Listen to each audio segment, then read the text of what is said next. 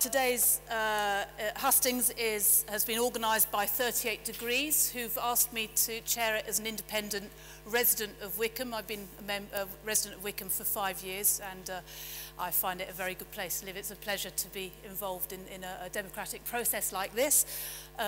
However, I'm not politically aligned or particularly active in the area recently, and they had to find somebody who wasn't aligned and linked, so that seems to have been me.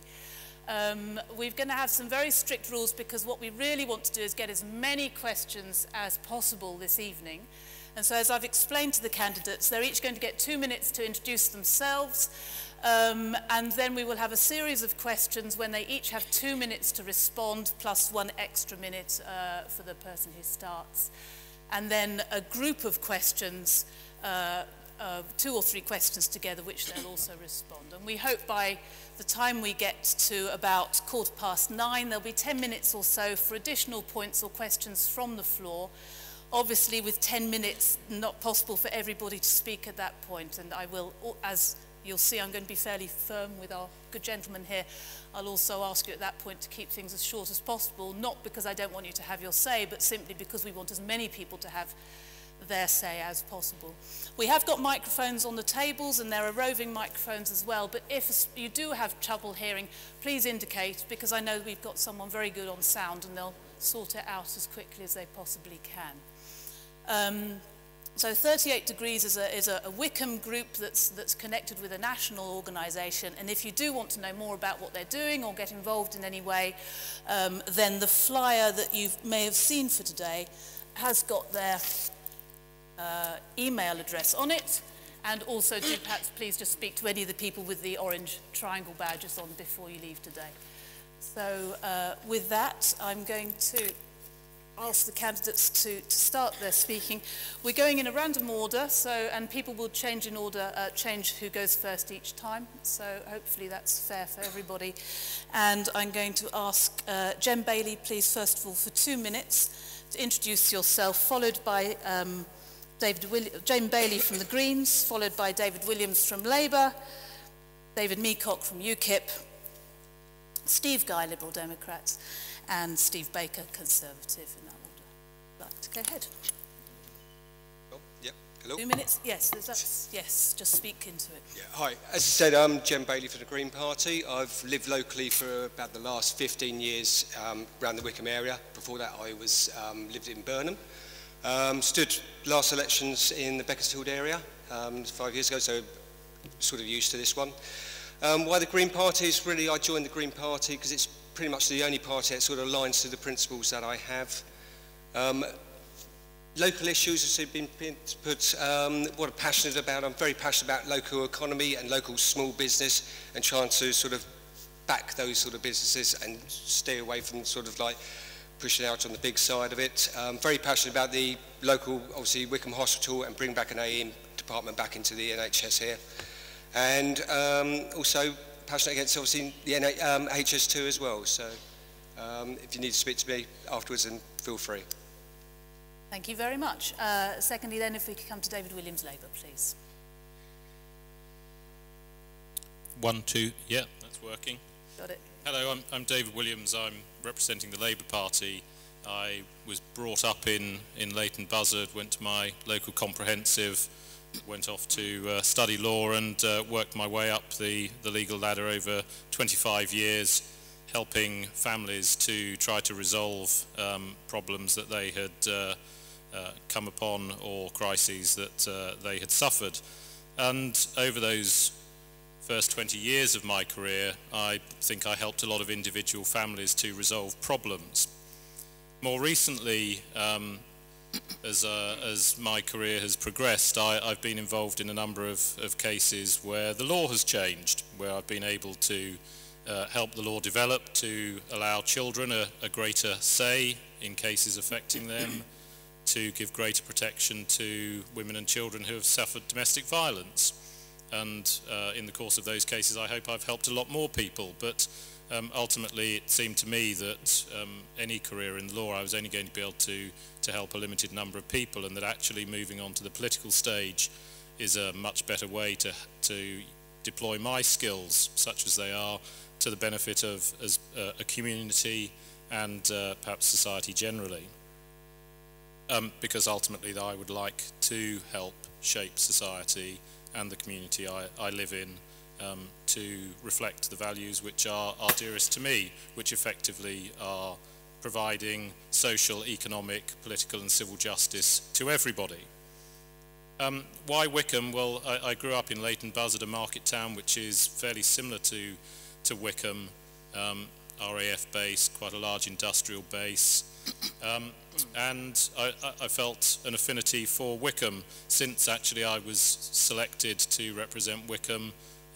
I've been extended a tremendous welcome by the Wycombe Labour Party, first of all, who have been tremendous, but more importantly by all of the people in Wycombe who I've met, and it would be a great honour for me 10 seconds, please. I think I can say it in 10 seconds if I hadn't said that. It would be a great honour to represent the people of Wycombe and to try to make a difference to Wycombe itself and to make Wycombe as good a place as we all would like it to be. Thank you very much. David Meacock from UKIP, please. Hello. I'm used to actually facing the other way in this church, sometimes as a member of the congregation, but often when I used to do concerts here, with my back to you all as a conductor, or sometimes with my side to you when I played piano concertos here. I was actually born in Essex, but I've lived in Bucks for 45 years, ever since I was 3 years old. I went to all the local schools, including Dr. Challoner's Grammar School, and thereafter I went to the Royal College of Music, and then I went to Reading University part-time to do a master's degree. I was always interested in politics as a youngster. And of course, at that time, anybody who debated the EU question was thought of, frankly, as a bit of an anorak. But now, things have changed. And the EU question is actually fundamental as to whether we can govern ourselves or whether we continue to be ruled by another nation and merely 1 star out of 28 on their flags. Yesterday, it was commented in the Bucks Free Press that I was the only one who didn't wear my rosette. So I thought, well, to wear or not to wear, that is the question. And I decided I wouldn't wear it, because it's quite symbolic that all the others are wearing it, because you need that to distinguish them as messengers from Europe. Whereas UKIP has a completely different message. We are the only ones who've got a fully costed manifesto. 30 seconds. We're going to save 100 billion by exiting the EU, stopping a lot of the wasted foreign aid, stopping HS2 and abandoning the Barnett formula, and we will redistribute that in tax cuts which will benefit everybody and in increased money to local services at home. Charity starts at home. Locally, we will immediately get rid of the threat to the Green Belt and Reserve sites by having a housing policy based on building on brownfield sites. So, ladies and gentlemen, there is a real choice here. Thank you very much. Thank you very much. Steve Guy, Lib Democrats, please. Hi. Yeah, I'm Steve Guy. I'm the Lib Dem candidate again this year. When my family and I moved to Wycombe, our children were quite small, and we actually sort of chose Wycombe out of a short list. And there were a lot of things we liked about Wycombe. We liked the parkland, we liked the schools, we liked the open air swimming pool on the Rye. We liked the fact that it had got a good local hospital.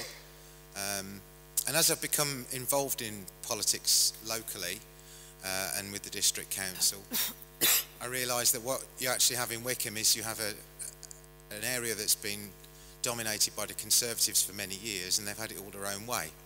And sometimes they need a bit of challenging. So we fought a campaign to get the swimming pool reopened. We fought a campaign to get Wycombe made a fair trade town, which has recently been completed. We fought a campaign against plans to build a super stadium on Booker Air Park. But there's lots more to do. We still, as you'll all be aware, need to fight to get our A&E and maternity services returned to Wycombe Hospital. We need to fight the new Junction 3A that they want to put in. We need to fight inappropriate housing development on our remaining green spaces within the town area. So I really want to be an MP with a local focus, challenging the Conservatives locally and focusing on the priorities of people who live in Wycombe. Thank you. Oh, thank you very much, Steve. And Steve Baker, Conservative, please. Good evening, everybody. I'm Steve Baker. I've been the incumbent MP for the last 5 years. I'm very glad to be here tonight, standing for re-election. I live in West Wycombe with my wife, and I don't usually attend church here. It's a delight to be here. Usually when I'm facing this way, it's to lead prayers, so it's unusual to be here to do politics. I suppose the two things should never be mixed, but here we are. An engineer through and through until I got into politics, aerospace and software.